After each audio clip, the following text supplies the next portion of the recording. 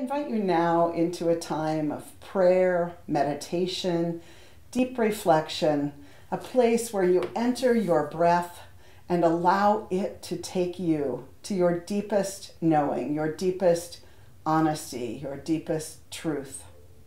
The Dalai Lama says, no matter what our faith, we each worship at the temple of our own heart, and no terrain is more important to know than the contours and the horizons of our hearts. And so I invite you into that sacred space now. Perhaps you'll close your eyes and see simply darkness.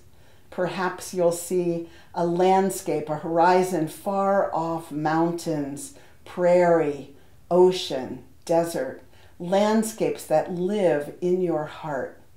Perhaps you'll find yourself in a Gothic cathedral or another human-constructed place, elevating the human heart's longing.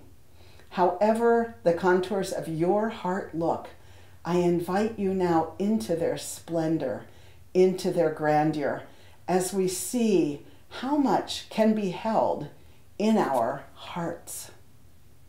We lift up in prayer all of those who suffer, all of those who suffer physically with chronic pain or a disease, all of those who suffer simply the maladies of getting older. We lift up all of those who suffer mentally, who suffer emotionally with depression, anxiety, or other spiritual, mental, emotional pain. We lift up all of those who are lonely, who long for companionship. May you know that here you are not alone. Others you can never even see are with you in spirit.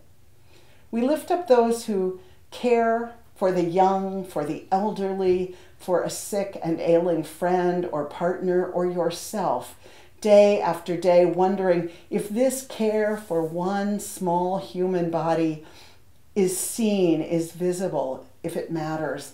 And we lift you up saying, yes, this kind of care is the love that makes the world go around. This kind of kindness to yourself and to others matters. We lift you up. We thank you. We lift up all of those who are imprisoned, all who live in physical prisons and those who love them, all who live in prisons of addiction, of violence, of shame. If you're imprisoned now, may your breath show you even a hint of freedom. May you know that some kind of freedom is always as close as your breath. We lift up those who are in struggle financially, those who can't find right livelihood, those who are underpaid, who are stressed each month about how to have enough to eat and how to have heat. We lift up those who are homeless. We lift up all of those who are in need.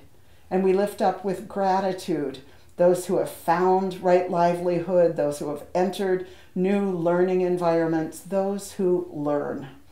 We lift up all of new life, new babies, new relationships, old relationships healed and reconciled. Every place where love flourishes, we lift up with joy. We lift up gratitude for this gathered community, for people whose names we will never know, yet who are our spiritual companions on this journey. May we all be held in the heart of love.